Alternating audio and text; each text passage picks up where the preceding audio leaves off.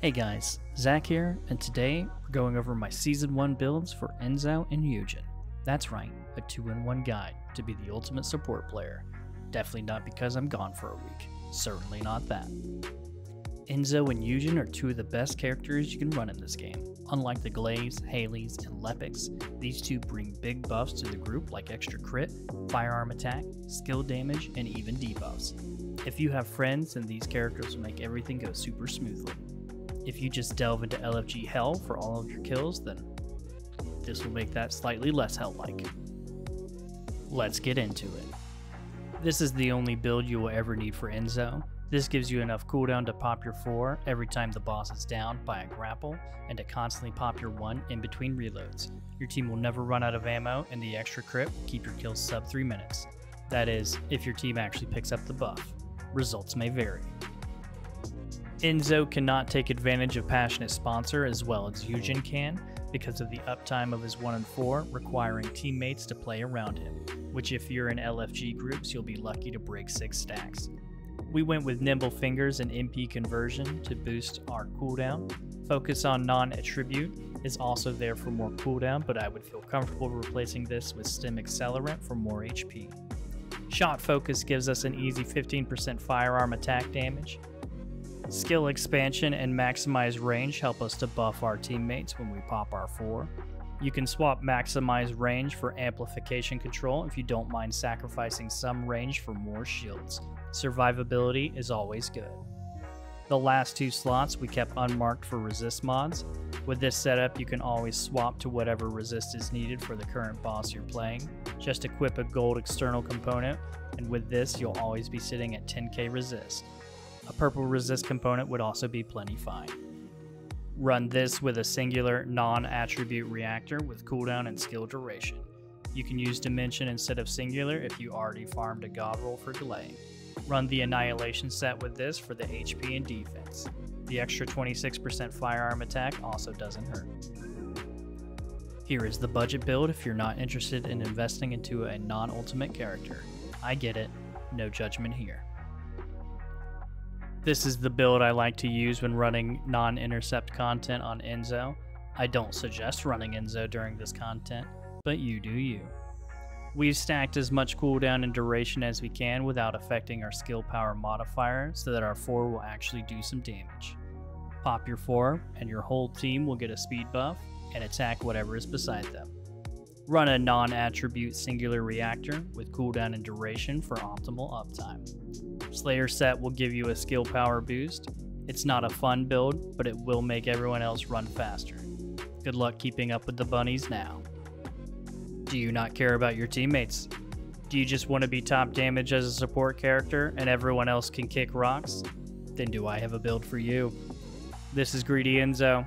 We run it with Annihilation set, Shot Focus, and Walk a Tightrope for extra firearm attack damage with 100% uptime. You'll be running at 1 HP most of the fight, so we went with increased shield. But you don't need shields, right? You're a pro gamer. Just jump and dodge.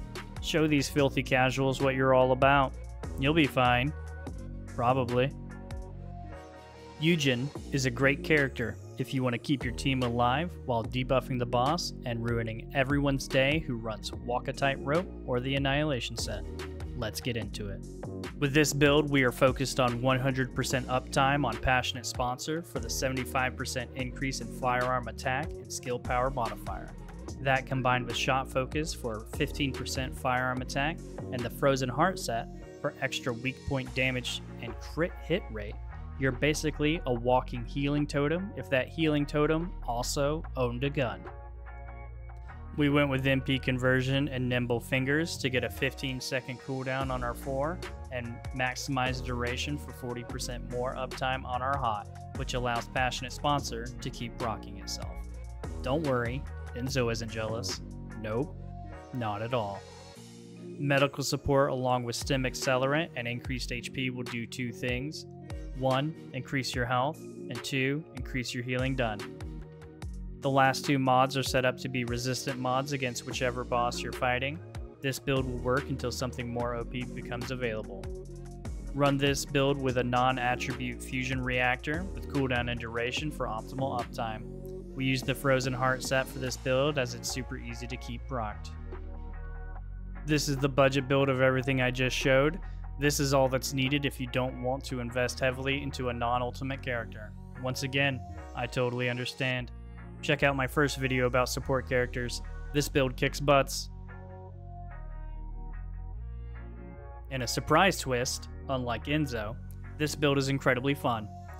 We're stacking cooldown and skill damage to pump up our absolute bonkers skill power modifier of 1000% on the adjusted 2 from proliferating allergy.